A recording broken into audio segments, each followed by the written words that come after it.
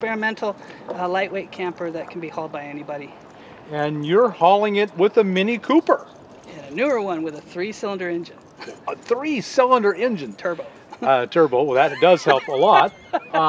And it tows this trailer pretty easily. Yes, in fact, actually when we were coming through Flagstaff, coming up the hills before we got here, I was doing 65 up the hills in 4th. And there's some pretty big hills. Yeah, it was cranking. Now, it seemed like it was an excited bug going up the hill, you know, it was like, but it was doing it. Good, good, good. And have you weighed the trailer? Yes, absolutely.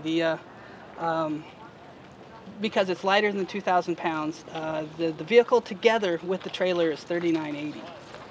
The Mini Cooper and the trailer? It's 3,980. Wow. And that's curb weight with everything without the cargo. And that's well under the GVCW of the car.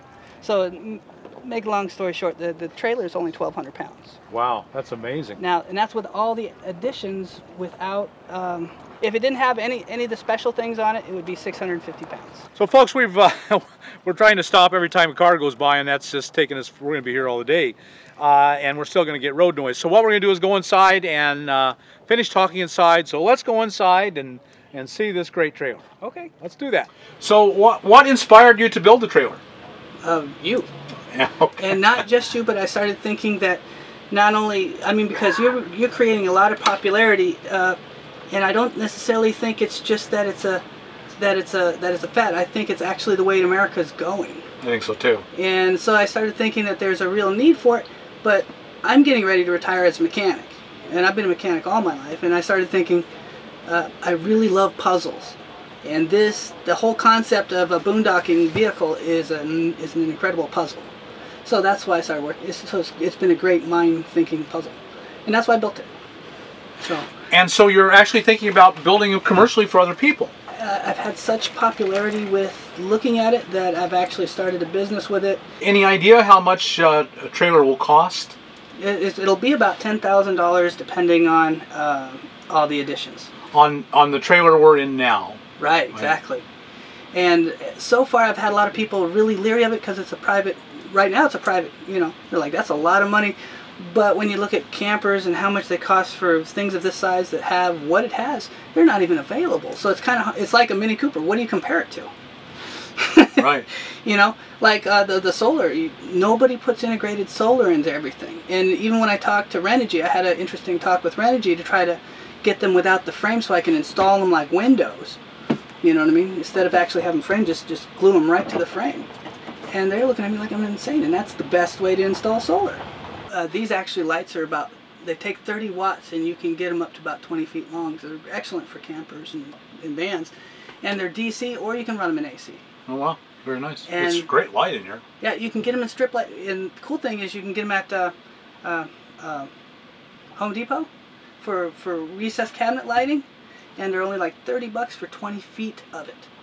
So if you imagine, you can cut it into 1-foot chunks and actually put it anywhere. And you know, like if you need.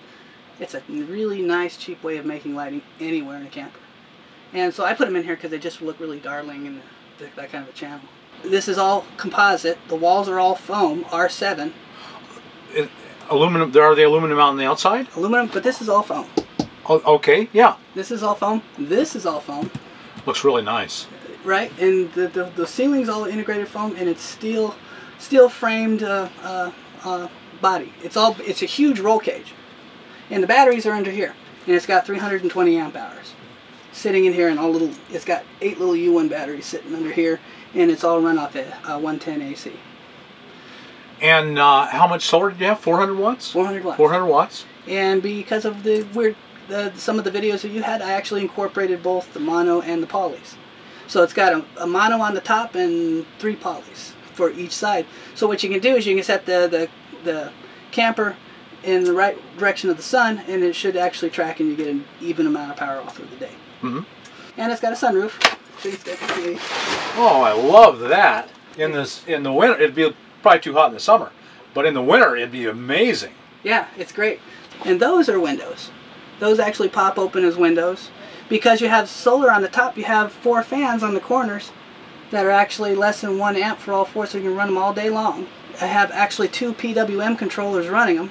Right? Right. But they're in parallel. They're connected. Because PWM controllers run like a switch, right? So they're connected in parallel, so they're like two blinking light bulbs, so they can actually work similar to a MPPT controller when they're linked. They actually give more power because they're actually a faster switch than one PWM controller. So you get more power out of them, but it means that you have to have a different style of battery, which is why I have universal batteries as opposed to glass mat or gel. What are they made of then? They're the calcium batteries. They're you have your basic, like a car battery, right? Then you have like a lawnmower utility battery. That's exactly what they are. They go for like lawnmowers and things like that. They're UNR batteries. It's like what you would find in a wheelchair. But I have 8 of them, and they're in line. And the reason why I have 8 of them is because you can charge them up to 15.6 volts, and they'll go down to 10.5, and you can get as low as 10.5 without damaging them. So what I'm saying is that, see, because the optimum voltage is around 17 volts for a solar panel. Right. So you can put that right to 15, and if you're low on charge, you can actually push it all the way up to 15 and soak the batteries and get more juice without damaging them. That's why I have universal batteries. All the composite walls is going to keep your weight down, which is how it can, big trailer like this can be 1,200 pounds. Right. So here's where you keep your toilet. See? Yeah. You got a regular toilet there. Of course, you got a regular fridge. The Arctic King's got a knockoff compressor of the one that you were showing that you actually have online. But it's got a knockoff compressor, so see? Plain old fridge, but it's all 110. So it is 110, right? The whole camper is 110. Right. Now, let me, Microwave. check this out. Fans, right? Oh, nice. Both of them close up, so you can close up your fans. Most everybody in the campers, in the vans, they have this one-side bench, and this is a really cool idea, right? So, came up with this foldable leaflet style, and this is all aluminum table. Right. Then you got the fold-out leaflets. See? Very sweet idea there. See, in that way, so like if you have somebody here, you can actually cook here and then have somebody over there, and there's another leaflet on the other one. On the other end. Right. From your suggestions, I bought a buddy heater, and it has worked really well. I have noticed the issues that you were talking about. It's actually because they have a cheap version of the pilot light nozzle. That's where it usually goes bad. Right, it is. And I noticed that. I fixed mine. That is a SureCall style Wi-Fi booster. Oh, And the interesting thing about this one is that it's got the one with the dial. It's only like $309. It's cheaper than the WeBoost, right? But you can adjust out the frequencies that you don't need. And on the outside that you can't see, it's got a 17-foot antenna that's built into the wall. So when you look at it, it's got a thing like this, but you can actually push it up 17 feet. Oh, wow. And then you've got the regular door space, like, see, check it out. The thing to keep in mind is that this is all foam. Right. Now check this out. You know how they always get moldy and stuff, like the seats? Right. They're all aluminum backed foam and memory foam. So these are watertight, airtight, and they're made out of Naugahyde. So you can use them for flotation devices. If you ever get in the water. And since they're made out of the marine grade Naugahyde, they won't mold. The way that this works is that this is actually a slide out. And it slides out to here. And those two come over here, and it makes all the way to a bed to here. And so this other one slides out as well. It comes out completely. Now the reason why it comes out completely is because you can take the top one, right, make it a bed, but you can also take this one out, and so if you're like heavy boondocking and you're all by yourself, you can actually bolt stuff down and use that completely for storage on the front end of the camper. Instead of putting a bumper on it, I made that out of the back end. And I use these things called water bricks instead of regular water. They're actually, you know, the survivalist water bricks. Except for you can put them in cassette form in the back. You can hold 4 of them and they slide in. Good idea. So, and since you can have different kinds, you can have water, ammo, food. So you got 4 of them, and they work as ballast on the back end of the camper. Right. So your tongue weight. Right. So you can actually add more in the front storage. Right. There's your batteries. Right. That's great having that kind of access. Well, this is the 2,000 watt inverter, and all 8 batteries slide out. So you can actually push them in one at a time, and that way they're exterior vented, and you can get up to, you can actually put 10 in there, and you don't have any problems with your batteries, and they're complete, so that you got more room for everything else inside the camper. Adjustable suspension in case you want to really go off-road. Let's just say your car it goes bad, and you need to buy a different vehicle, and it happens to be a 4-wheel drive, and you want to go through a wash. You can lift it up 3.5 inches. Wow, that's a huge amount of storage space. Yeah, so on the back, when you have the big storage on the front or on the back, here's your counterweight. So that way you can keep your tongue under a reasonable load, and you can put as much as you want in here. So you could really load it up if you wanted to. Right, and I see this is the same foam board construction. Right, and so it's all foam, so it's really light. Here's what a lot of people have been playing with online. The regular DC alternator. So this is a Harbor Freight? Absolutely. Harbor Freight Predator, and you've just stripped off the housing and built it in. And built well, and it's on a rubber mounts and everything, so it's vibration isolated. But the cool thing is that you can, since it's running DC, you can run it at any RPM. So you can run it darn near at idle and supplement your battery. So like if you're running your AC through the day and you just want to get a little extra charge, you can actually do them both. Or you can run it full blast and weld with it. It's up to you because it's connected straight to the inverter up front or in back.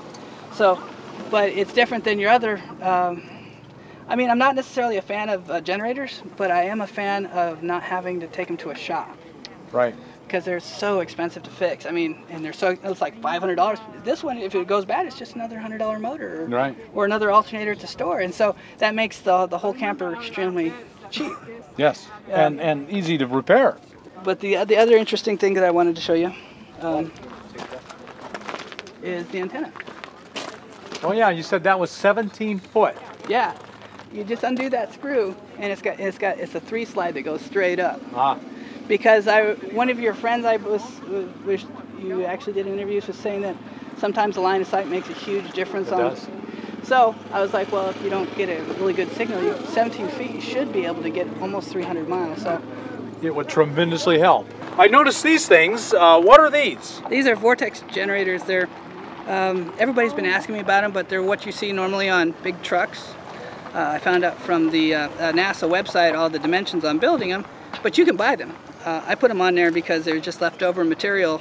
If you're familiar with an arrow, like when you have an arrow, you put fins on it to shoot the arrow straight and to go long distances. Well, it does the same thing to the trailer, cars, and everything else. It actually straightens the vehicle up so it tracks straight. But the Mini, without him, they was getting about 26. Now I'm getting almost, well, 28, almost 29 on the flats. Coming through here just right out of Flagstaff, the Mini was saying it was doing 32 at 70. Towing? Yeah. You were getting 32 towing? Well, for one stretch. One for particularly. Well, there's a lot of downhill too. On the flats from. Oh, flats. From flat. You know how it comes out? You come out of the mountains here and you go flat. From the flats all the way to here, I was getting 32 miles a gallon. That's astounding. Do you have contact information for people to get hold of you? I have an email, and that's actually it. I just started the business, and the name and the trailers that I have built, they disappeared before I can even advertise them. And that's pretty much how it's been going for me right now, and it beats the heck out of being a mechanic. And so do you want to let people know your email or not? It's up to your decision, of course. If you want to contact me, it's superschwinn@gmail.com. Superschwinn, SUPERSCHWINN @gmail.com. Okay, and who knows, you might be inundated with emails and people interested in your ideas. Well, I'm always up for helping people. Right. Yeah, I have so many ideas. Like I said, I really enjoy building things. You know, and there's so many things that it's all just been since I started watching your website. Well, you've got a lot of really creative ideas, and I think people are really going to be helped by all your ideas. And folks, if you got anything out of this video, I hope you like us on YouTube, subscribe to the channel, and we'll talk to you later.